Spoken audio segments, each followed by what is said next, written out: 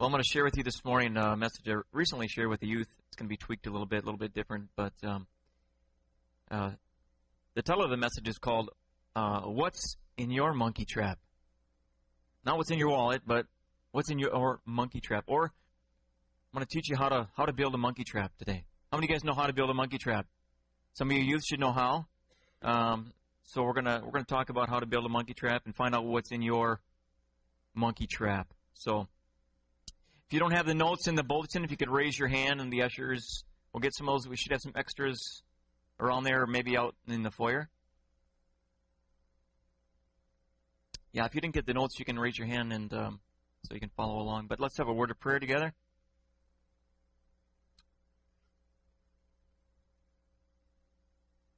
Holy Spirit, we just acknowledge your presence, and we ask that you would guide us into all truth, that you would illuminate the Word of God to us, that you'd speak to us. Let it hit the mark this morning. God, send your Word out for the purpose that you have for it.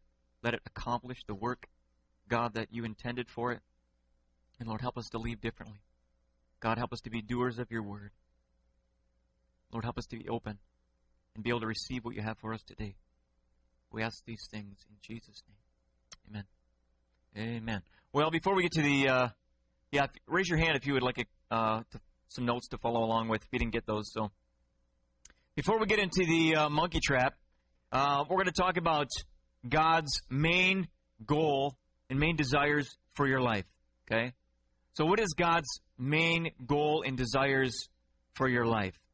You ever think about that? What God wants for you? What are His goals?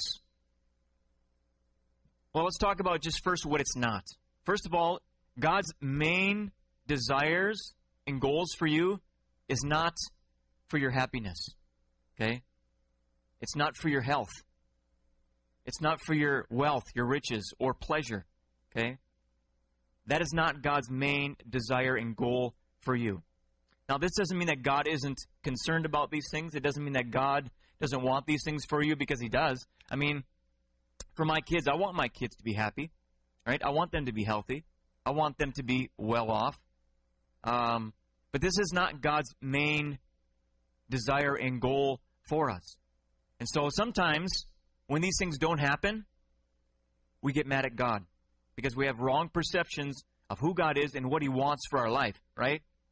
If we're sick, if we have some health concern, or if we're not happy, or not having the money that we would like to have, sometimes we can get mad at God. And but we realize that, that is not God's main goal and desire for you. That's not what He's trying to do. He's not trying to make you rich. He's not trying to make you happy and give you all the pleasure you want. His main goal, His main desire for your life is to make you just like Jesus. That's His main goal and priority in your life. That's what He is trying to accomplish in your life. Okay? Is to make you just like Jesus. And this is confirmed in a couple scriptures. Romans 8:28 says, "For those God foreknew, He also predestined to be conformed to the likeness of His Son." What does that mean? Well, from all eternity, God knew you. Okay? And He has predetermined, He has predestined you to be like Jesus. Okay? That's His goal, His desire, is to conform you into the image that you would be just like His Son. And then in 2 Corinthians 3:18 it says, "And we, who with unveiled faces all reflect the Lord's glory, are being transformed into His likeness with ever-increasing glory, which comes from the Lord, who is the Spirit." In this verse, Paul is referencing to the Old Testament where Moses, who would go into the presence of God, and when he left, he would just be glowing. His face was radiant with the presence of God. And so he had to put a veil over his face because it was hard to look at. And so it says here, we're not like that. We don't have veils over our faces, but we do reflect the Lord's glory, right, in our faces. And it says we are being transformed into His likeness with an ever-increasing glory. See, the glory that Moses had on his face didn't last. It decreased. It went away eventually. But for us, it says here that it's an ever-increasing glory in our faces, in reflecting the Lord's glory. and being made into His likeness. Being made into His likeness. And it says it comes from the Lord. That's the best part about this whole thing. It doesn't come by your striving, your struggling, your hard work. It says this ever-increasing glory, this transformation into His likeness. It says it comes from the Lord, who is the Spirit. So this transformation process comes from the Holy Spirit. That's good news, right? You can't do it. But you know what? The Holy Spirit can't do it without your cooperation. Because we can resist the Holy Spirit. We can grieve the Holy Spirit. We can disobey the Holy Spirit, right? We can resist that transformation process, and it won't happen. So He's not going to do it without your yielding to Him and surrendering to Him and working with Him. So what we need to ask is, since the goal is for us to be like Jesus, we need to ask, so what is Jesus like? Okay? We need to have a biblical view of Jesus. Because if your view of Jesus is messed up, in pursuing Christ, it's going to be messed up. So we need to know, what is Jesus like, since that's our goal? Well, He's loving, right? He's compassionate. He's patient. He's kind. He's merciful. He's gracious. All these good things. But He's also very holy, right? He's perfectly holy. He's pure. And He's just. Okay? We need to keep that balance. And Jesus is more than these things. But, how do we find out what Jesus is like? Well, reading the Word of God, spending time in His presence. So we need to ask ourselves, so we know when we get a picture of what Jesus is like, since we're being conformed into His images and His likeness, we need to ask the question, what are things in my heart that are not like Jesus? Right? If that's the goal, we need to look at our lives and say, what are some things in my heart that are not like Jesus? Could you shut off the water? I'm getting seasick.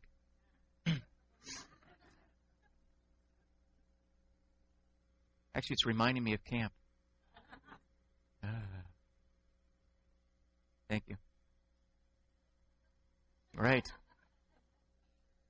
So, what are some things in my heart that are not like Jesus?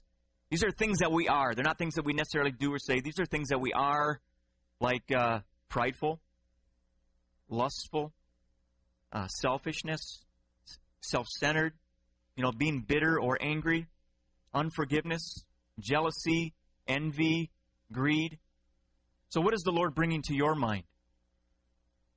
Maybe some main things that He's wanting to deal with, right? To get out of your life.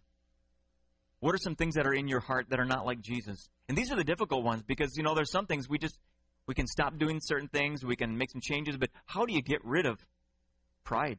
How do you get rid of selfishness, right? How do you get rid of some of these things that are in here and they're not so out there, Sometimes it's easier to deal with stuff that's out there rather than the stuff that's who we are.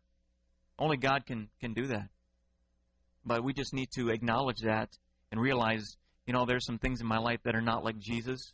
And then what are some things in my life that are not like Jesus? Now, these are things that we say or things that we do, right? So what are some things in your life that are not like Jesus? Could be lying. Might be gossip. Slander.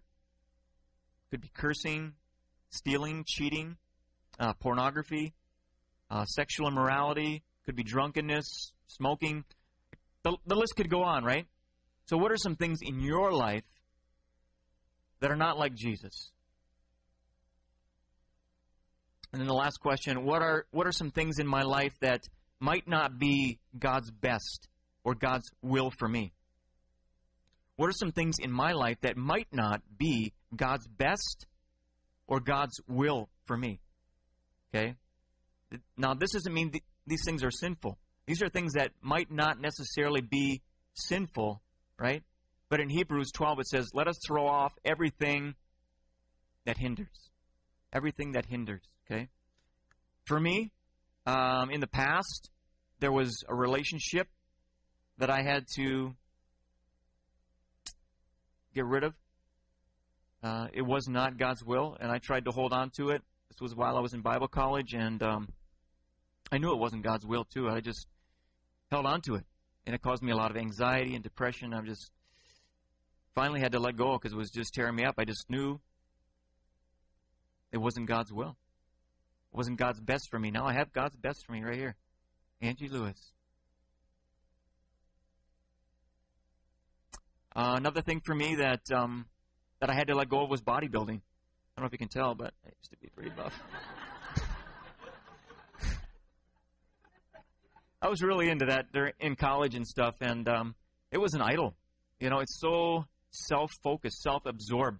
You're just always thinking about yourself and how you look and what you're going to eat, when you're going to exercise, and it's just so self-absorbing. At least for me, it was. You know, playing guitar was another thing. I thought, it'd be really cool to learn to play guitar and lead worship and stuff. And I taught myself a little bit, and finally, I just got this feeling like God was saying, you know what, that's not for you. So these are some things that were not God's best, His will for me. They weren't sinful. It's just not what God had for me. And I would miss out on some of the things that God wanted me to do. Golf was another one. I had this awesome set of golf clubs given to me. They were like, I don't know, $1,200, $1,300 when I worked at a sporting goods store. And that was another thing. God said, you know what? That's not for you. Now, that doesn't mean it might be right for you, But for me, it was like God was saying, you know what? This is not my will for you. It's not my best. It's not how I want you to be spending your time. So these questions we need to look at. Since we're being transformed into the image of Jesus, what are the things that maybe God is trying to get rid of in your life? What are the things that He's trying to get rid of in your heart, right? So we can't do it on our own, but I want to talk about real quick just 3 ways that how God works, how He changes us, and how the Bible actually describes that. There's 3 ways that the Bible describes this process of how He's changing us. There's probably more, but I just came up with 3 of them. And these 3 are they're manifestations of His love. Okay? Just so I don't want you to get this picture of that God is doing these things because He's angry or because He's mean or because He's being harsh. Okay? These are manifestations of God's love and His grace and His mercy, trying to get us conformed to the image of Jesus. And the first one is the fact that God, He prunes us. Okay? 3 ways God works to change us. Number 1, He prunes us. Jesus said in John 15, 1 and 2, I am the true vine, and my Father is the gardener. He cuts off every branch in me that bears no fruit, while every branch that does bear fruit, He prunes so that it will be even more fruitful. So the whole purpose of pruning is that so we'll be more fruitful. And to prune means to cut away that which is dead, unwanted, or unneeded. Okay? To cut away that which is dead, unwanted, or unneeded. So what are the things in your life that are dead or causing you death? Or maybe they're just not wanted by God, or they're not needed. They're unnecessary, right? We've got an apple tree in our backyard that I have to continually prune. Some of the branches are just dying, and so I got to climb up in the tree with a saw and cut these limbs off and try and prune this thing. What happens if you don't prune the tree or prune plants? It doesn't become as fruitful as it could be, right? As it should be. It's not as healthy, and it just looks bad. I mean, if you looked at our backyard with our apple tree in the spring, there was just these huge dead branches, and it just kind of looked ugly. So we need to be pruned. You know what? And God knows what He's doing when He prunes us. You can trust Him. It might be painful, though, right? When God wants to cut things out of your life that you don't want to, it can be painful. So He prunes us. Another description the Bible gives is that number 2 on the back, is that He refines us. He refines us. In the book of Malachi, this was a prophecy about Jesus before, I think it was maybe 400 or 500 years before He came. It says, but who can endure the day of His coming? Who can stand when He appears? For He will be like a refiner's fire or a launderer's soap. He will sit as a refiner and a purifier of silver. He will purify the Levites and refine them like gold and silver. Then the Lord will have men who will bring offerings in righteousness. So it says that when Jesus comes, he's going to be like a refiner of silver. Do you guys know how they refine silver? Yeah, you got to heat that thing up extremely, extremely hot. Okay? And what happens is the impurities float to the top. And then they just kind of skim it off. And they keep doing that. The impurities will keep rising to the top and until you have pure silver or pure gold. And so it takes some extreme heat to refine something, to refine silver and gold.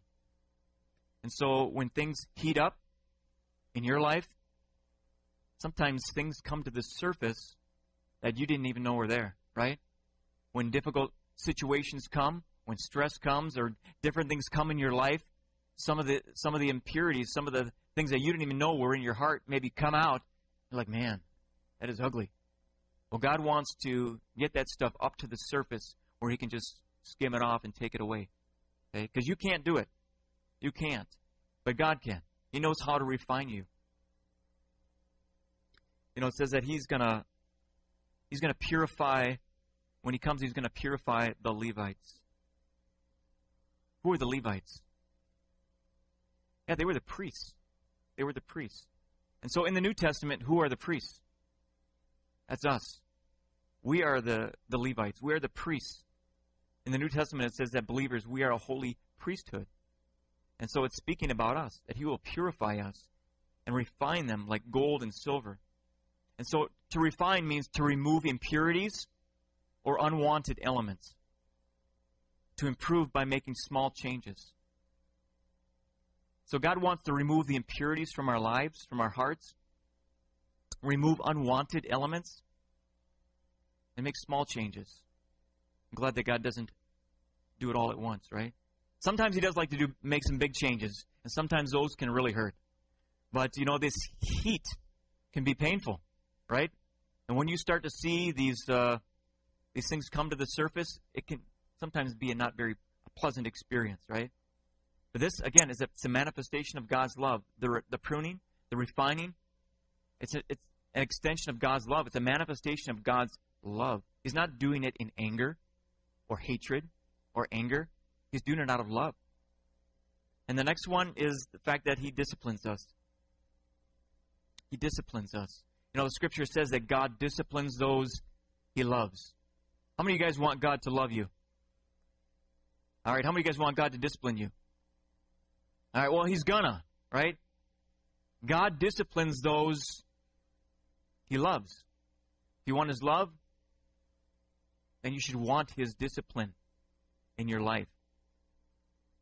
In Hebrews 12, it says, moreover, we have all had human fathers who disciplined us, and we respected them for it.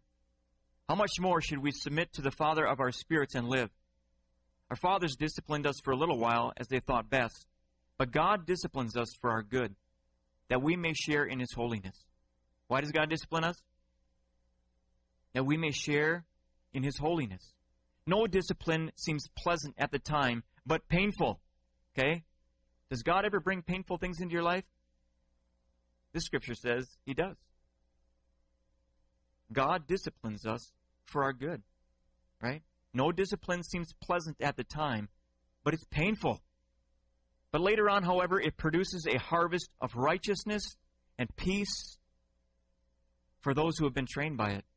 Okay, there's some people who God tries to discipline them, and they just choose not to be trained by it. They choose not to learn from it what God is trying to teach them, and they miss out on it.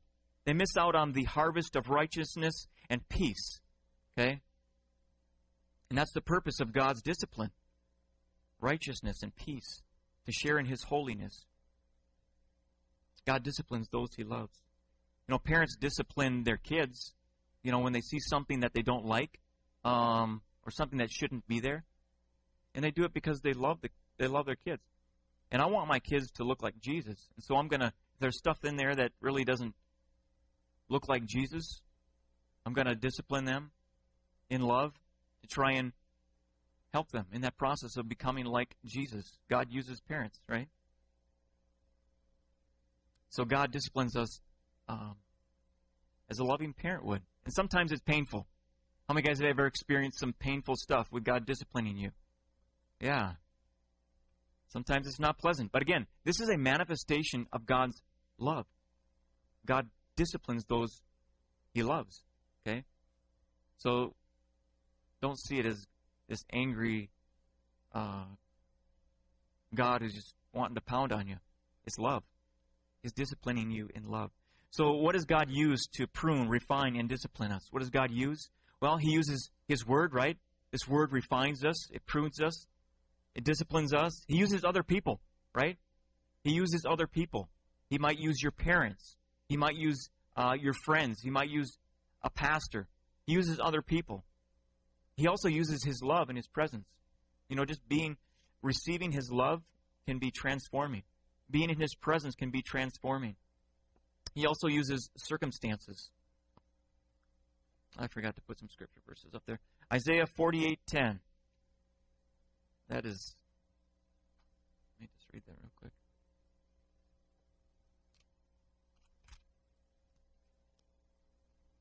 Isaiah 48, verse 10.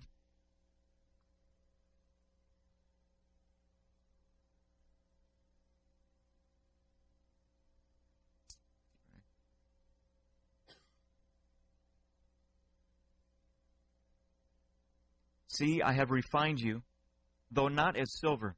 I have tested you in the furnace of affliction. God uses affliction. How many of you guys have ever been tested in the furnace of affliction? Yeah, God uses affliction. Hebrews 12:7.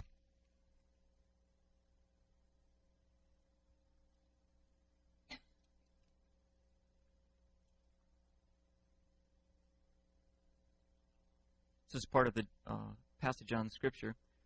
Hebrews 12:7 says to endure hardship as discipline. So hardship is something that God uses. He says to endure hardship as discipline. Sometimes when you're enduring hardship, it's discipline. It could be discipline from the Lord. Okay? Endure hardship as discipline. God is treating you as sons or children of God. And then Romans 5:3 and 4. I'm not going to look that up, but it says that we should also rejoice in our sufferings because we know that suffering produces perseverance, perseverance, character, and character, hope, right? And hope does not disappoint us because God has poured out His love into our hearts by the Holy Spirit whom He's given us. And so God uses lots of different things, but many times, and most of the time, He uses things like suffering, right? Affliction, hardships to prune us, to refine us, to discipline us. He uses other things, but when you read the Scriptures, a lot of times it says that He uses difficult situations to mold and to shape us and to make us like Jesus. So, God is trying to make us more and more like Jesus every day. But we have a choice, don't we? We have a choice. We can choose to cling to or let go of the things that God is trying to cleanse us of. We have a choice. We can cling to or let go of the things that God is trying to cleanse us of. If you read through the Old Testament, God was trying to cleanse Israel continually. But there's verses that talk about that say the refining goes on in vain. This refining process that God is trying to do, He says, it just goes on in vain because they're not cleansed, they're not purified, they're not refined. I'm trying to refine them. They don't want anything to do with it. He says, I tried to cleanse you, but you would not be cleansed. Israel resisted God's discipline, His refining. They resisted Him. Then it got really bad. So we have a choice, right? We can cling to or we can let go. So I'm going to teach you how to trap a monkey real quick. I got a quick video. You can show that YouTube video. It's about a little over a minute long. It says how to trap a monkey. Go ahead. You can turn volume up. When he is sure a baboon is watching him, because he knows baboons are incurably inquisitive. Next, he puts some wild melon seeds into the hole and works them in so that they drop into a hollow. Then he saunters off, knowing the baboon is burning with curiosity. The baboon doesn't trust that human being at all, so he plays it cool. but he's dying to know what gives in that confounded hole. Finally, Mr. Inquisitive can't take it any longer. He's got to know what's in there. He reaches in, grabs a fistful, and now his hand's too big to come out. If he had the sense to drop the seed, he could free his hand.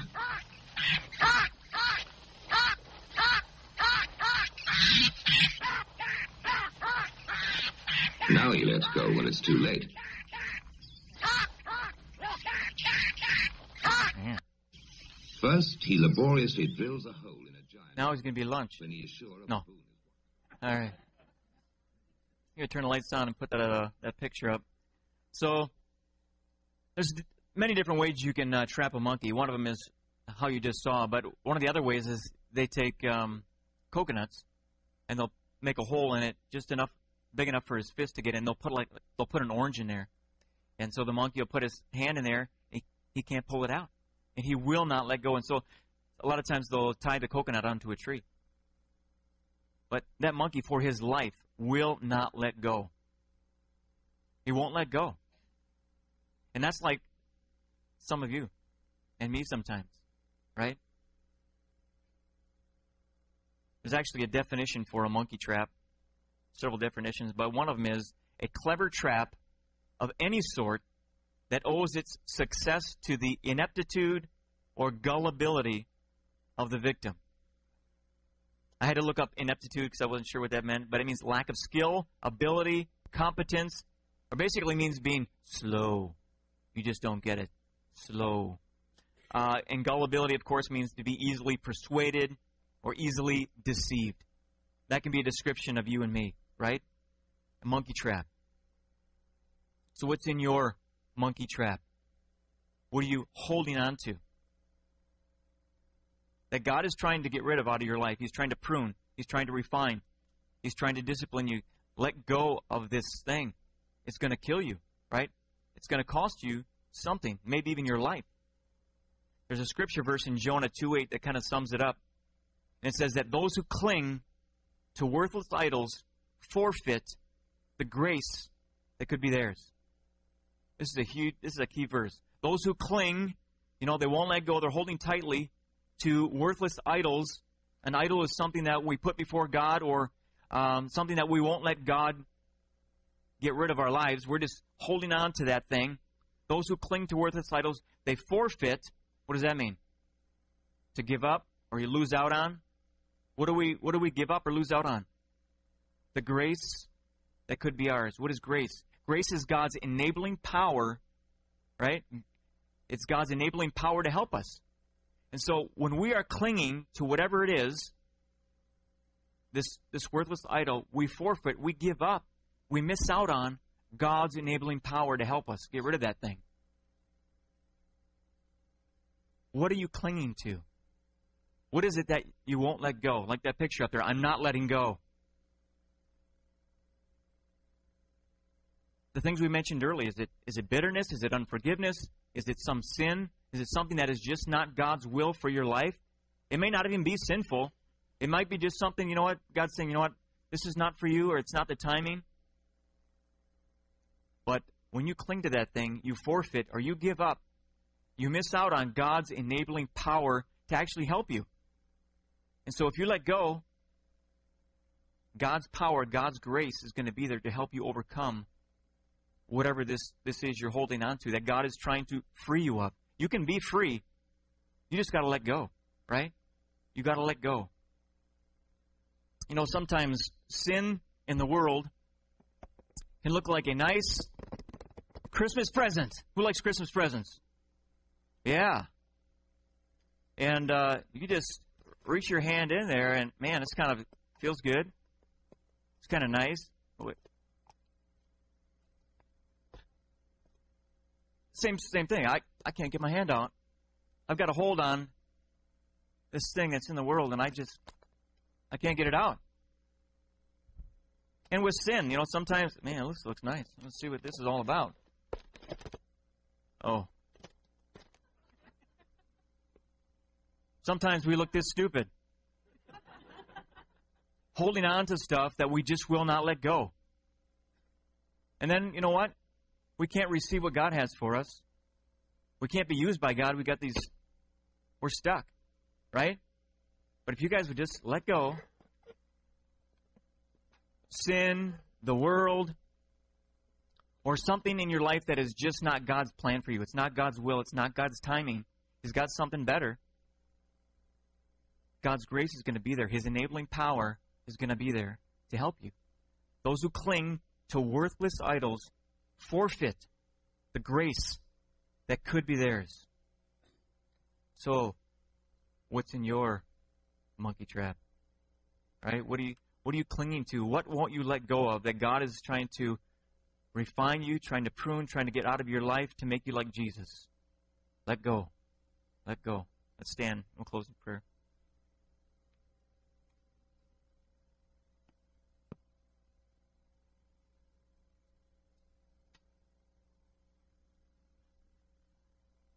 If I could get someone on the keyboard or guitar or something, that'd be great. Lord, I pray this morning that you would bring to each heart and mind those things that are in our monkey trap, God, the things that we are just clinging to, that we will not let go. God, help us to trust you enough to just let go. Help us to let go and receive your grace, your enabling power to help us to overcome these things in our life and to be made more like Jesus.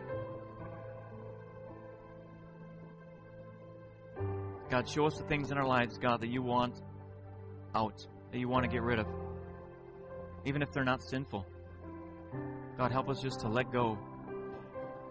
I get this picture of someone on a roller coaster. You know, how many guys are, when you ride a roller coaster, you're one of those people that just holds on tight, going down the steep hill, and you're just clinging to the bar in front of you, and you won't let go? You know what? You need to be like the people who have the freedom to just let go, lift your hands up. Man, you're missing out on the exhilaration, right? It's awesome when you get your hands up in the air on a roller coaster. Some of you are like those who just kind of clinging to the bar. You're not experiencing the joy of letting go. So God has something more. So if you need prayer today to let go and experience God's grace, I just want to encourage you to come up, and we would love to pray for you. We'll have somebody to pray for you up here. So, Lord, thank you for your word. Thank you for your enabling power, your grace, God, to help us become more like Jesus. God, thank you that you are transforming us by the Holy Spirit. God, help us to work with him and not against him, Lord. We just let go right now. We choose to let go of everything that is not of you, that is not your will. And we thank you, God, for helping us. Thank you for your goodness and your faithfulness. In Jesus' name, amen.